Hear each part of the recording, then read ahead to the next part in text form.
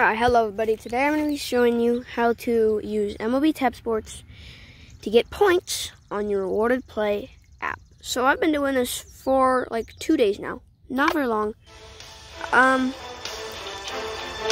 So we're going to hop into a quick game here. And I'm going to play just a short amount of time. I mean really short. But you only have to play for 2 minutes and you get points. I already completed that, so I'm just going to demonstrate on how you would do it. So, that's not loading, is it? Okay. So yeah, you would go into a game, you would play for 2 minutes. You don't actually have to be in a game, actually. You could just play for 2 minutes, I believe. So yeah, you would play for, a little bit.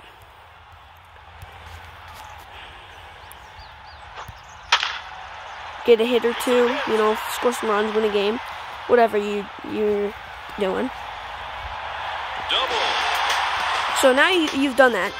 So you're going to want to go out of here. You're going to go to your Rewarded Play app. You're going to go to the app you just were in. And you see that bar. It's filled up to 2 minutes. Which means that now you have completed that. And you get 125 points.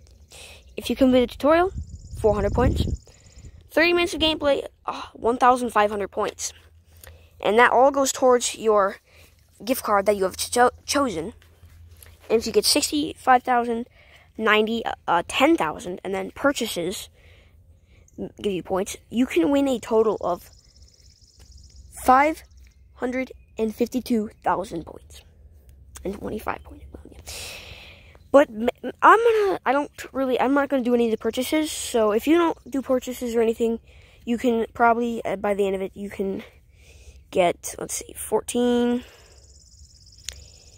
about 30,000 points almost. So that's pretty good.